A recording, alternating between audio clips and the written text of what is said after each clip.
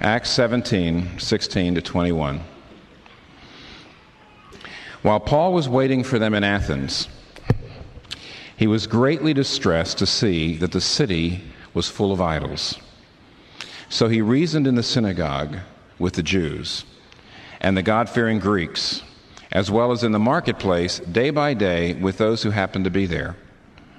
A group of Epicurean and Stoic philosophers began to dispute with him. Some of them asked, "What is this babbler trying to say?" Others remarked, "He seems to be advocating foreign gods." And they said this because Paul was preaching the good news about Jesus and the resurrection. Then they took him and brought him to a meeting of the Areopagus, where they said to him, "May we know what this new teaching is that you are presenting? You are bringing some strange ideas to our ears, and we want to know what they mean." All the Athenians and the foreigners who lived there spent their time doing nothing but talking about and listening to the latest ideas. This is God's Word. Now, in our series here that we've been doing in the morning on the church, last week we came to talk about how the gospel, the essential message of Jesus Christ, changes us on the inside, how it revolutionizes us on the inside. And if we end there, I think modern people can really get into that. They say, that's great. Surely you notice that the newspaper articles are telling you that the supposedly secular city is filled with people who want to be spiritual. Spirituality is a big thing. And people want now, in a way that is surprising a lot of folks, people are reaching out and saying, I need spirituality. But when I listen, and this is an oversimplification, of course, but when I listen to people talk about it, from what I can tell, it goes like this. By spirituality, they mean I want an inward center. I want an inward peace. I want I want to be suffused with a sense of meaning in the sacred. I need that inward strength so that I can reach my goals, so that I can follow my agenda. Now, the problem is that Christianity doesn't actually fit into that model. And we mustn't listen to the Christian message in a way that tries to work it in. It doesn't fit in that model. Because Christianity, though, on the one hand, is definitely inward transformation.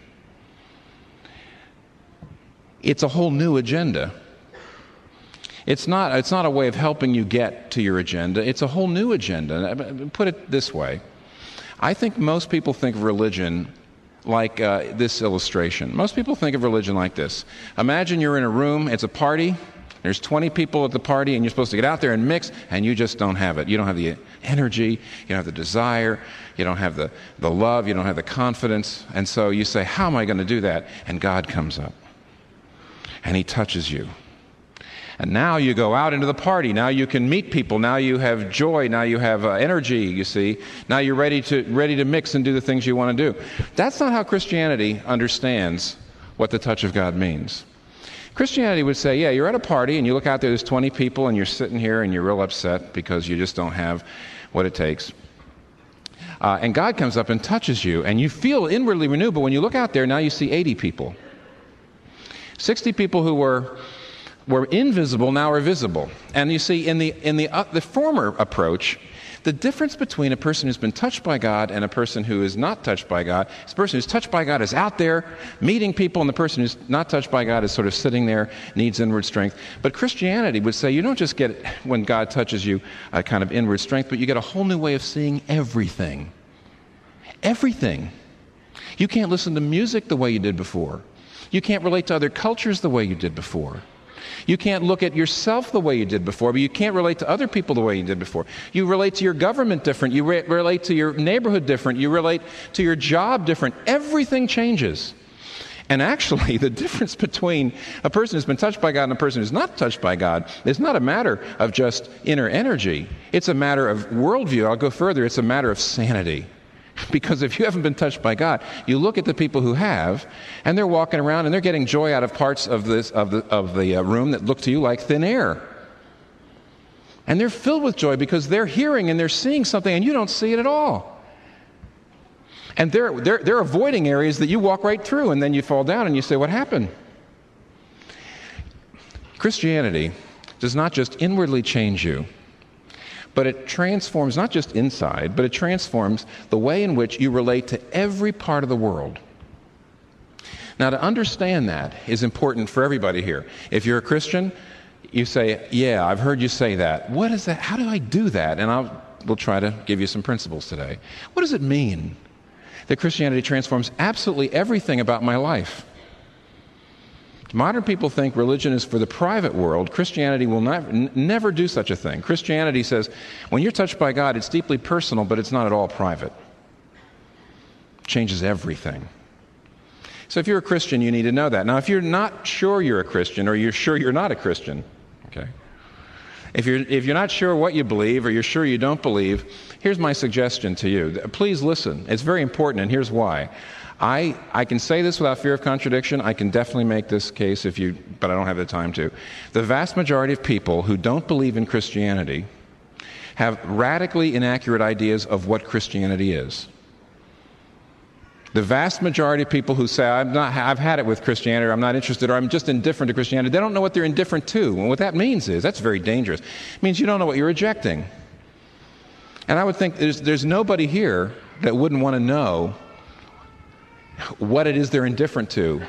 No intellectual integrity. It's very dangerous.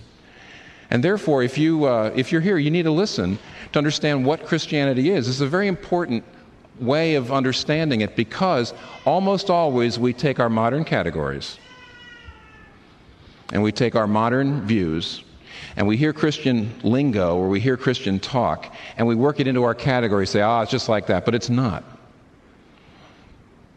Now, the best way to understand how Christianity doesn't just change you on the inside, but changes your relationship with everything in the world, is by looking how Paul reacts in this very famous place and time.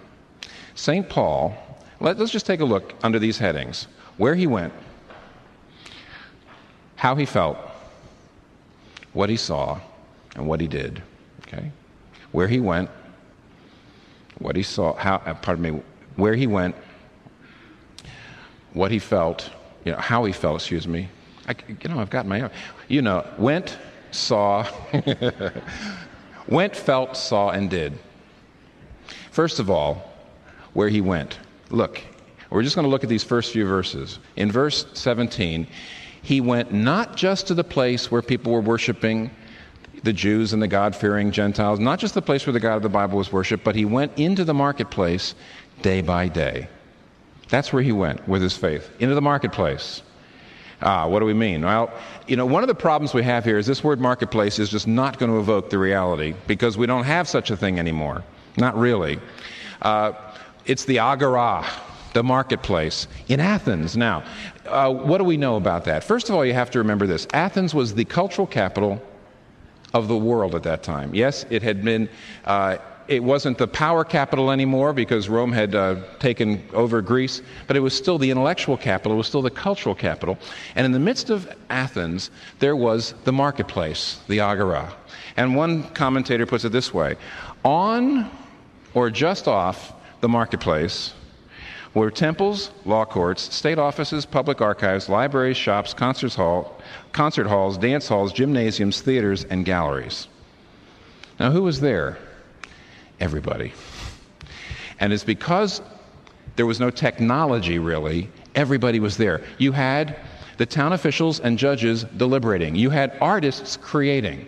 You had the stock market right there. Businessmen, I guess, were making all their deals. You had the media, because you didn't have newspapers, and therefore you had to go face to face and listen to the heralds. You had the philosophers debating. Why? You didn't have journals. You couldn't work out your particular field of thought through journals debating back and forth. You had to go to the marketplace. You had to have face-to-face debates. You didn't have a stock market. You didn't have computers. You didn't have telephones. You had to go and actually make the deal. Everything happened in the marketplace. We have nothing like it anymore. And therefore, this was the public space. This was the center of what set all, because it wasn't just wares. The marketplace was not just a place you shopped for food. This is not a shopping mall. This was a place you shopped for everything. This was the marketplace of ideas. This was the marketplace of philosophies. This was the marketplace of business. This was the marketplace of everything. The marketplace for art. This was the marketplace for everything. Everything happened here. And because it was Athens, maybe there's only 3 marketplaces in the whole Greco-Roman world, probably Rome and Athens and Alexandria. These were the 3 marketplaces that most had effect on the culture and society of the whole Greco-Roman world, and Paul goes there with his faith. Paul goes there. Now, this doesn't make sense to a modern people, because our idea is religion is something, your faith is something for your private world. It's something that keeps you happy and gives you inward peace, but you do not bring it to the marketplace. Now, of course, that's not at all what the Bible does. That's not what the Bible says at all. In Proverbs chapter 1, there's a great place where Paul must have known this when he did this. Back in Proverbs chapter 1, what do we read? God says, my truth is just for the insides. It just helps you in your private life. It gives you meaning. No. What does the Bible say? Wisdom cries aloud in the streets. In the market she raises her voice. At the head of the noisy streets she cries out. At the entrance to the city gates she makes her speech. Now you see, why? The reason that this was a shock, and it's a shock today, is because we're pagans again. See, paganism says everybody's got their own little territorial god. You know, there's a god of Ephesus, there's a god of Athens, there's a god for business people, there's a god for fishermen, there's a god for this. Everybody's got their own god, and because everybody's got their own god, that's fine, but you don't tell somebody, the God, if you're worshiping the God of the fishermen, you don't go and tell the businessmen how to live. And if you're worshiping the God of Ephesus, you don't tell the God of, the Athenians how to live. And therefore, everybody's got their own God, and that's how we see it again today. But if there's a God who's not the emanation of some aspect of creation, if there's a God who is the creator of everything, now think, this is just logic. Let's not talk about what's narrow or not. This is just logic. If there is a God who's created everything, then that God would have to be Lord over every area, including the marketplace. You couldn't keep this God in a private place. And so Paul moves on out with his faith into the marketplace, into the world of ideas, into the public realm. He raises his voice. He talks every day by day.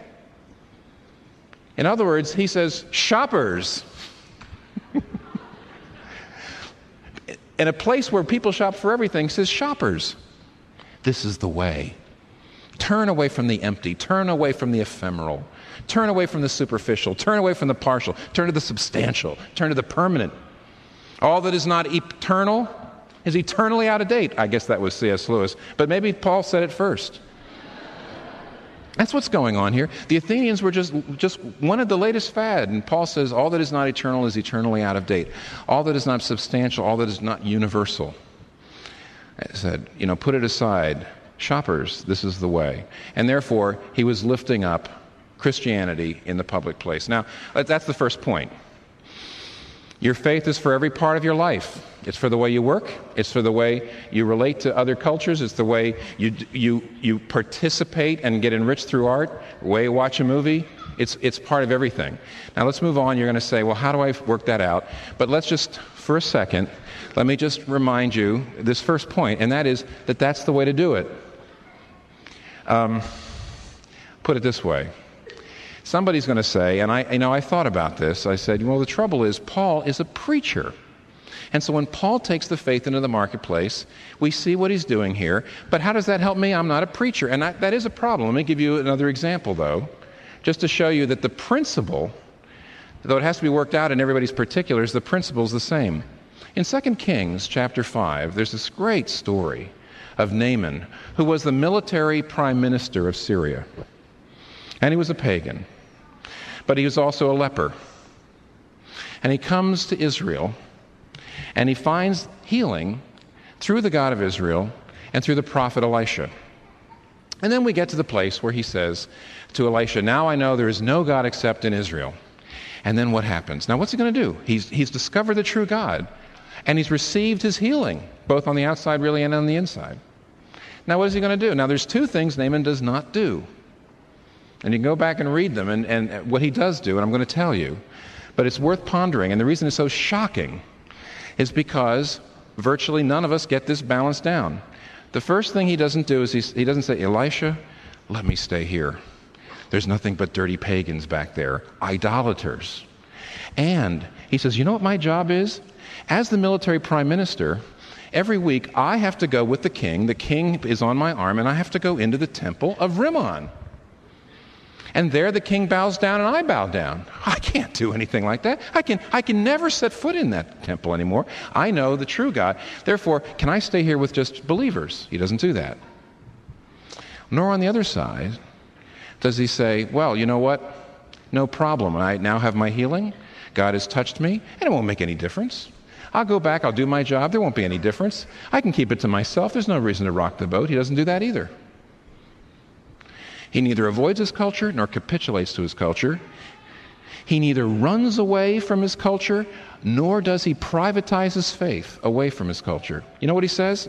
Now, this is something that I think both believers and non-believers are shocked at when they hear. What does he say? He says to Elisha, the prophet, he says, may the Lord forgive me. This is Naaman talking. May the Lord forgive me when my master the king goes into the temple of Rimmon to bow down and is leaning on my arm, and I bow there also. May the Lord forgive me. Here's what I will do. Give me enough dirt as 2 mules can carry, so that your servant will never make burnt offerings and sacrifices to any other god but the Lord. Now, I love this because it's so absolutely particular that nobody can dare copy it. You're just going to have to go to the principle. It's so easy to be wooden when it comes to the Bible and miss the principle. Here's what he's saying. He is saying, I am going to do my job. I'm the prime minister, and that's part of my job. But when I go in there, I'm going to have some dirt from Israel, and my servants are going to spread it, and I'm going to kneel down so that everyone who sees knows that I am sacrificing to the God of Israel. Now, somebody would say, oh, is that superstition? No. The dirt is not superstition. It's witness. It's a symbol. It's a witness. Here's what he's saying. He's saying, I'm going to do my job, but I'm going to let everyone know, and that's my way of showing people. People are going to ask me about it. I'm going to tell them that I don't serve the way I used to serve. Everything I'm doing out of honor for the true God. I'm still the prime minister, and that'll affect the way he does his work, and I'll get to that in a second. But here's the point. He neither privatizes his faith, nor does he run away and stay away. He doesn't engage. He doesn't run from his culture, and he doesn't capitulate to his culture. He took his faith into his public life. He took his faith into the marketplace. Now, somebody's going to say, oh, see, nobody's going to do that. You're going to have to work it out yourself. That was his way. Paul's doing his way. You have to do your way. I don't know why in the world people say, oh yeah, you're Christians, you believe the Bible, you like pat answers. Pat answers? The Bible doesn't give you pat answers. The Bible creates problems for you. Don't you feel it? If you take the Bible seriously, are you walking out here saying, I have to do, you say, oh my gosh, I now see what I've got to do, but I'm going to have to work it out. I'm going to have to be creative. I'm going to have wisdom. It's going to take me all of my life to figure out how to do this. Pat answers. I'll tell you what a pat answer is. A pat answer is to say there's no truth. A pat answer is to say there's no truth, so basically whatever feels good, you can just sort of go with the flow. That's a pat answer. That takes no creativity. That takes no innovation. You see. There's no calling, there's no pressure, there's no intensity. That's a pat answer. Another kind of pat answer, of course, is on the other side and saying, if you want to witness in your public life, here's exactly what you do. Every one of you, 2,000 of you, take these 5 things. That's the other pat answer. Bible doesn't do either. Paul goes into the marketplace. That's where he goes. Now, somebody's going to say, okay, tell me, how do I do this? And the answer, there's 3. But they're mainly principles. Here's what you get. First of all, look what Paul felt. He was greatly distressed. Now, the first thing I'm going to tell you by way of practical application is this. The Bible, when you go to the Bible, some of us are so practical that we're impractical, and we miss what the Bible says. In general, when you ask the Bible for guidance, when you say, I need guidance, I need to make this and that decision. I need to know whether I should go to school or not go to school. I need to know whether I should marry this person or not marry this person. I need to know this. I need guidance. How do I do it? And in general, the Bible does not tell you how to get God's guidance. It tells you the kind of person that discerns the will of God. Now, we don't like this. We're very Western. You say, how can I face death? How can I face suffering? How can I have the wisdom? How can I understand these things? And the Bible continually says, here's the kind of character, here's the kind of heart, here's the kind of person that works through these things. And you say, but I need this tomorrow. I says, wait a minute, the kind of person, character, you're talking about reflection, you're talking about prayer, you're talking about habits of heart, you're talking about time. And I need this tomorrow. How Western, how sad. So let's get started. It probably means that you won't be ready for tomorrow. But if you don't get started now, you won't be ready for next year or the year after that or the year after that. And most of you are young. Now look, the first thing we learn here is Paul had deeply complex feelings.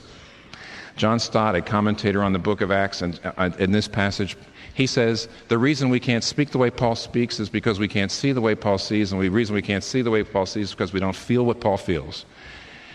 The feelings, now I know this is going to be incredible for some of you that hear a Presbyterian talk about feelings, but the first principle is you must have the feelings Paul had if you're going to be effective in the marketplace.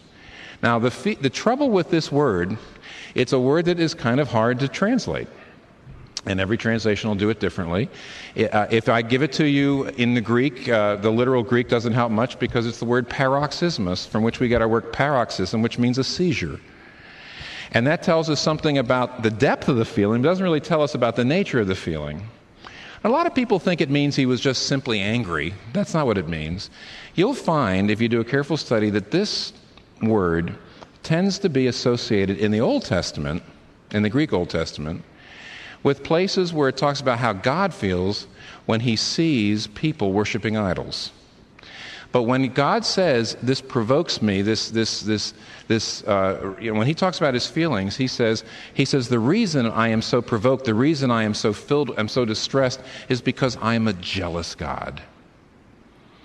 Now, people really react to the places in the Bible where it says God is jealous, because when we think of jealousy, we think of the kind of selfish jealousy. We think of the proud jealousy that says, I don't like you because you've got something I want. But there's a healthy jealousy. There's a pure jealousy. There really is. In fact, the biblical word for jealousy, the idea of a jealous God, I think we know it, but it is so profound because it shows us that love is not just sweet feelings, but thunderous feelings. If you love somebody and you see them ruining their life, or if you love somebody and you see somebody wooing them in the wrong direction, you don't just say, oh, you get mad. Listen, the opposite of love is not anger. The opposite of love is indifference. And anybody who's ever been deeply in love, just filled with love for somebody or something, knows that there's a sweetness, you're melted, you're filled with compassion, and you're filled with indignation all the time, all the time. If you've loved children, if you've loved a spouse, if you've loved parents, it's both. And you see, the reason that God says, I am continually provoked in my heart when I see you worshiping idols, that's because that's the complexity of love. On the one hand, he's outraged at the dishonor, but on the other hand, jealousy means I love you. I want you in my arms. I don't want you in the arms of that. And when Paul was filled with this is all in this word, greatly distressed. Paul has a deeply, deeply complex and very strong mixture of both indignation and compassion, and it's both. And you've got to have both. See, on the one hand, you can see the compassion because the word, what did he do out there in the marketplace? Did he get up? Did he say, you dirty idolaters? It says he reasoned, he dialogued. And he did such a good job, actually, that he was invited in to talk to the Areopagus, which was these were the philosophers, these were the culture brokers. And if you go ahead, and we didn't do it, if you read, you'll see that his speech starts off very civilly, very, very respectfully. So there was compassion, there was gentleness, but there's also indignation. And here's why Paul was effective. If you're not filled with indignation, you will not have the courage to do what he did. And if you are only filled with indignation, you won't have the gentleness. You won't be able to give people the impression that you care about them. You won't be able to get into their questions. You won't be able to understand them. They won't feel respected. They'll turn you right off. Do you remember the place in John chapter 11 where Jesus comes to Mary and Martha, whose brother Lazarus just died? One of the most astounding insights is that I got when I listened to a tape on this once was that Jesus walks up to Mary, and Mary says, "If you had been here, he'd be alive." And he wept. That's all Jesus did. He just wept. And Martha comes up to him and says the same thing. "If you had been here, my brother, he'd be alive." And Jesus says, "I am the life." In one case, he's filled with tears. In the other case, he gives a stern lecture. And here's why. Jesus Christ is a man just as much made of truth as of tears. And that's not true of the rest of us. We've all got our temperaments. Some of us are full of sweetness and some of us are full of thunder, but nobody does them both good. Some of us are great at the ministry of tears, some of us are great at the ministry of truth. And here's what I want you to know, that if you are only one or the other, if you're only indignant or compassionate, you won't change anybody's life, and you'll go out in the marketplace and you'll be utterly ineffective. Oh, what's the solution? Let me just say something to both Christians and to people who are not sure where they stand. First of all, Christians, I want you to know something. If you go by your natural proclivity, if you follow your natural temperament here, you will be ineffective, and you won't make good choices in the marketplace. You know, 98% of everything we say publicly, 98% of all our public expressions of Christianity in the public realm are either obnoxious or cowardly. And Paul was neither, because he was filled with holy, loving jealousy. And we're not. We're either too afraid to open our mouths, we're too cowardly, or else, when we do, we're obnoxious. We're filled with either indignation or compassion. You say, well, how in the world do we overcome that? And the answer is this. Paul told the Corinthians this is how Paul must have done it. Paul said to the Corinthians, "When I first came to you," he said, "I was filled with fear and trembling," which is, by the way, the first right thing. But he says, "And I resolved to know nothing but Christ and him crucified when I was among you." Paul looked at the cross. He burned it into his heart.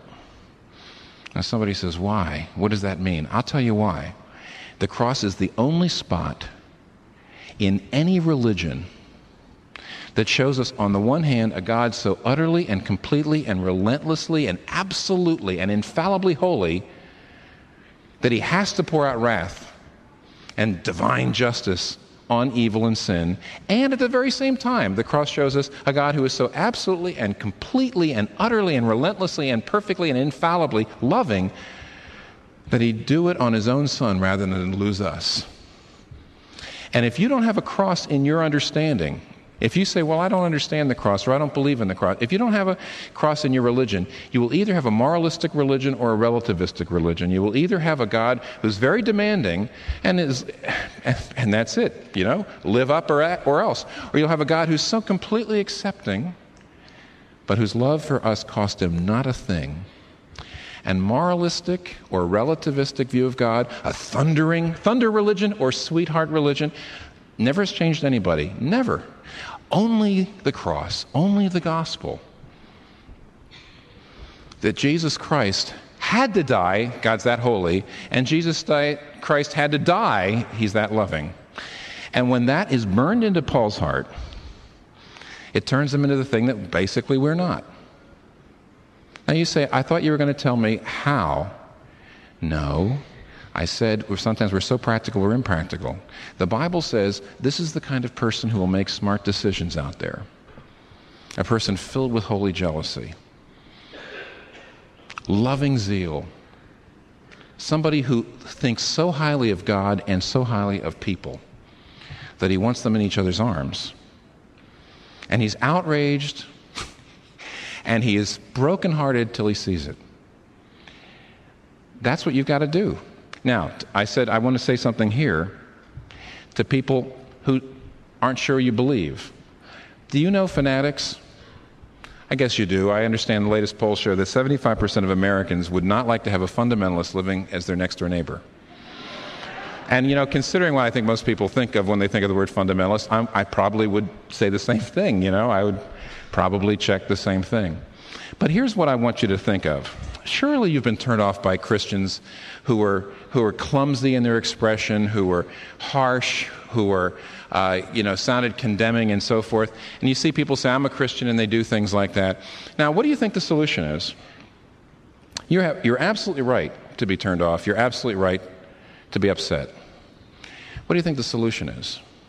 And the reason I'm bringing this up is because I'm using this as a little learning tool for you. I think what's very typical is people say, yeah, the gospel, yes, Jesus Christ. That's fine, but don't go overboard.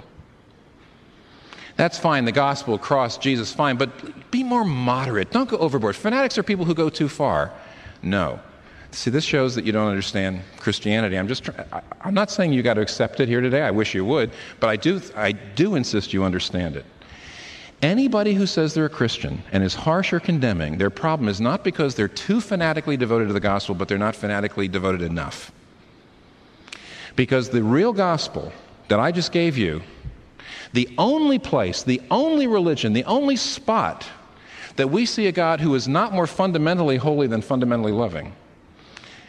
Anybody who understands the real gospel, that turns you into somebody who's both thundering and sweet. Somebody who is absolutely gentle, because look at Jesus. Somebody who's a fanatic in the sense of being harsh, the person you're worried about, that person isn't too much like Jesus. They're not enough like Jesus. They see the Jesus who says, I'm Lord of heaven and earth, but they don't see the Jesus who says, a bruised reed I will not break. A low burning candle I will not snuff out in my ministry to you. They see a moralistic or a relative, they don't see the whole picture. And you know what? Martin Luther King understood this. Martin Luther King stood up against racism, and how did he do it? Boy, every New Yorker loves Martin Luther King. I wish they'd listen to him. What did Martin Luther King say? Did he get up and he say, the trouble with racism? You know how we can deal with racism? People are too religious. You're overly religious. You're overly into this Christianity. We need to get rid of that. That'll get rid of bigotry. Absolutely not. What did he say? He said racism is not in line with the gospel. He said to the churches of the South, he says, you're not being true to the gospel. He said, get more gospel-oriented. He said, go to Jesus more. Be more fanatically like Jesus Christ. You see, he understood. Anybody who looks harsh, and probably they are, and condemning, and you say they need less of religion, maybe they need less of various religions, but not of Christianity. They need more. And if you think a person who is absolutely sold out for the gospel, if you think a person who is in a sense obsessed with what Jesus Christ has done for us on the cross is a boring person, if you think that person is insensitive, is harsh, is going to always make you feel small, you haven't met one who really has. It's not that they're too fanatical, they're not fanatical enough. Those are the people who are effective in the marketplace, okay? Then secondly, I said the first thing, if you want to be effective there, you've got to feel what Paul feels. Why did I just spend so much time on it? Because I think, frankly, the rest will take care of itself, but not quite. Then secondly, you have to see what Paul sees. Where did he go? The marketplace. What did he feel? Holy jealousy, deep complexity, indignation and compassion. Then, what did he see? He saw idols under everything. Now, you say, well, of course he saw idols. He was distressed because he saw idols. Heck, you go to Athens today, you'll see idols everywhere. There's Aphrodite, the goddess of beauty. There's Ares, the goddess of power and war. There's Apollos, the goddess of the god of music and art. There's Bacchus, the god of fraternities. And you can go to all of these and you say, well, of course, they were up there. There were statues. Everybody could see them. There were statues. They were all there. Took you a minute, didn't it? Yeah. About three, I thought about it. Anyway, but that's not what the word see is. See, the text could easily have said see. It could have used a simple Greek word for see, blepo or something, just take a look. But it's the word that Luke uses to describe what Paul was doing there is the word theoreo, the word to theorize, to get underneath. Now, what the gospel will do, and this is actually the key to working out how to be a Christian, in the public world. Paul saw that underneath all the art, underneath all the business, underneath all the government, underneath all the philosophy were idols. That the real problem with the world is not the bad things, but the good things that have become the best things. And he saw what we should see, and this is how it changes the way we do things, that under every personality are idols, under all psychological problems are idols, under every culture is idols, under all moral problems are idols, under all social problems are idols, under all intellectual problems are idols. Now, I'm going to do a Q&A afterwards, and if somebody really wants to press me on this, I'll spell it out. But first of all, theoreo means he saw underneath everything. And this is how a Christian does it.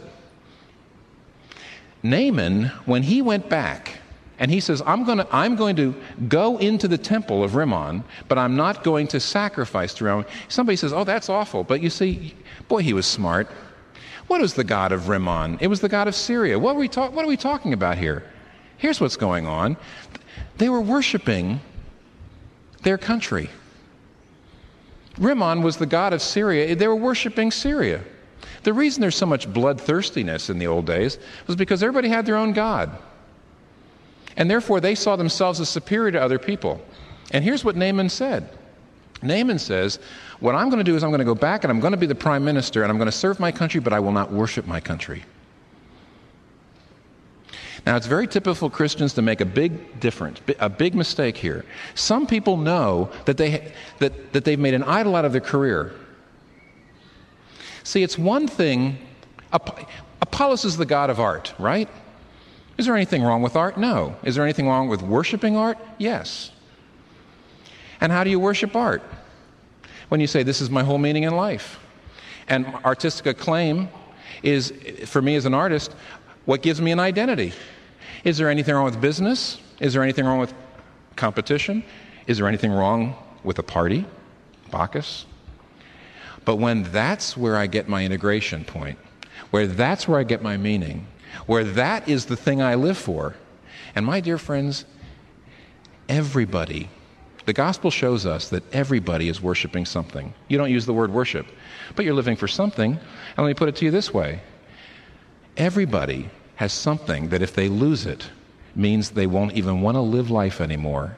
And whatever that is the thing you're worshiping. Now, here's what Paul did. Paul said, I can get out now, and I can recognize and understand how everything changes. You're a Christian, and you suddenly realize now that you're saved by grace and not through your being an artist, what are you going to do? You can run away and say, oh my gosh, the art world, oh my word, look at all these people, so look at that. Look at all the hubris. Look at the people who get their very definition from being artists. Look at how they look down their nose at everybody else who's not. Look at how they live and die by what the critics say. Look at all that. And I want nothing to do with that, so you pull on back. Naaman didn't do that. On the other hand, he didn't just go back and say, well, now I have peace in my private life. He says, I will serve my country, but I will not worship my country. I will serve in my career, but I will not worship my career. If you have to run away from something that used to be an idol, you're actually still enslaved to it. You shouldn't just be emancipated. You've got to be even emancipated from your emancipation. It's not enough just to say I'm free from that, meaning I can't even be involved in it anymore.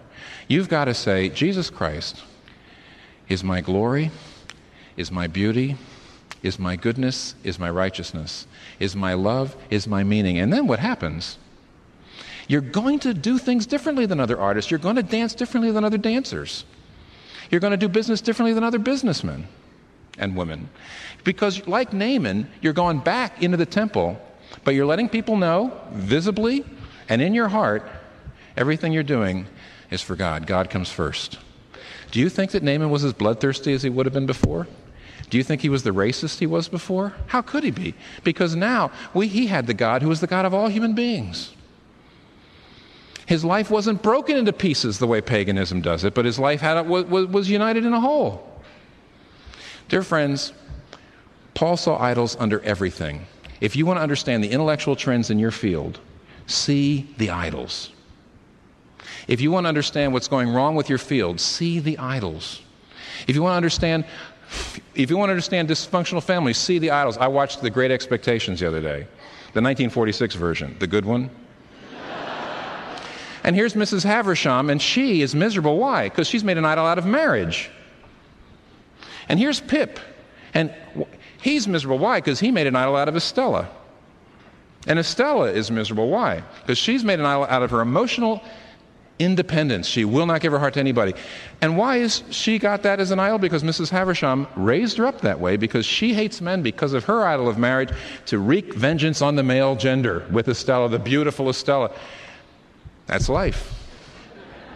Idols beget idols, beget idols. And Paul said, with the gospel, I could look underneath and I could see everything. Suddenly I figured it out. And I knew how to go about everything differently. I listen to music differently. I respond to my neighbors differently. I do my job differently. Everything's new.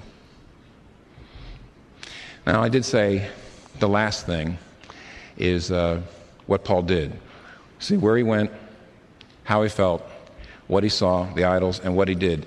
He preached Jesus and the resurrection. And I guess this is just 60 seconds on this.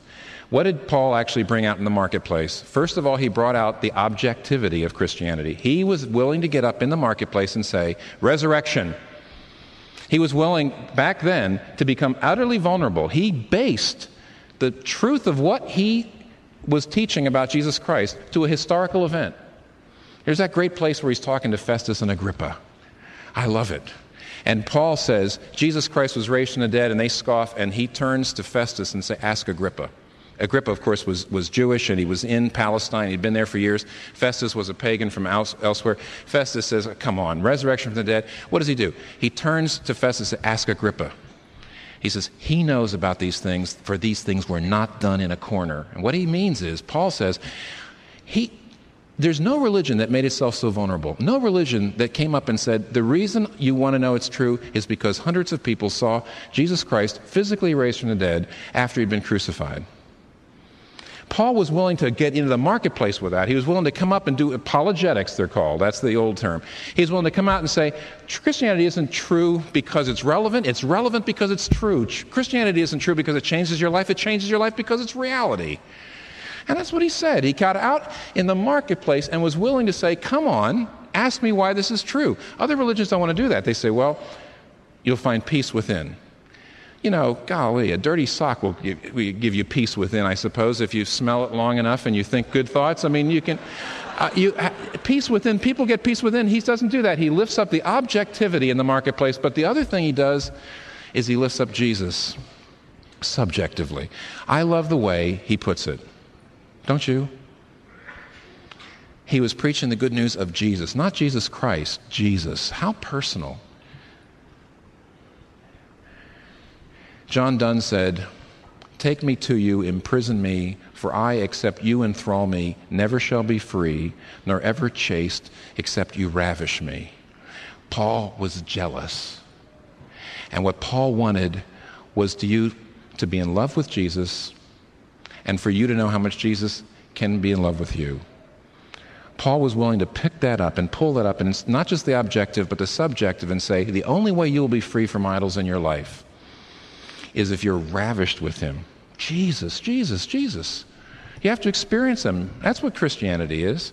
It's not just an abstract truth or just a mystical experience. It's an experience of truth. Because the truth became a person, and now relationship is the way in which the truth comes in, and my whole life has changed and everything else has changed. Do you understand that? Are you the kind of person who feels the way Paul felt? Are you the kind of person who is able to see what Paul saw? Able to do that kind of analysis? Now seeing everybody trying to save themselves through idols? So the gospel gives you that kind of analysis? You're no longer up there looking and saying, yes, there's the religious and the irreligious, the good and the bad. No. There's the people who are trying to save themselves through idols and the people who have finally given themselves to Jesus. That's the only two kinds of people in the world. If you're here and you're not sure if you're a Christian, you say, I'm kind of neutral. You Christians have faith. I wish I had that kind of faith. My dear friends, you have already got incredible faith. You couldn't be living without putting your faith in something. It's not Jesus, that's all. What is it? It's your career, or it's your sexual attractiveness, or it's partying, it's Bacchus, or it's Ares, or it's Aphrodite, or it's Apollos, or it's something. And all I can tell you is, those gods, if you fail them, will never forgive you, and if you get them, they will never satisfy you. This is the only God who will.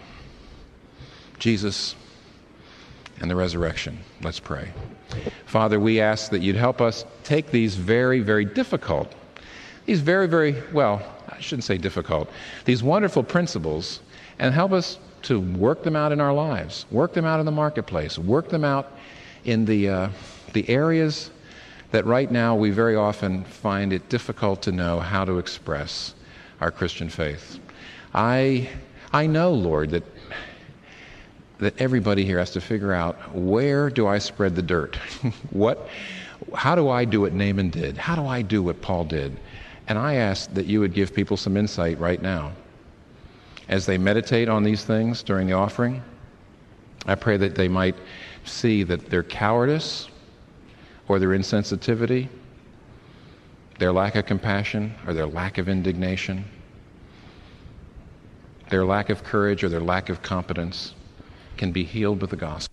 For more of this series and other resources from Timothy Keller and Redeemer Presbyterian Church, please visit www.gospelinlife.com.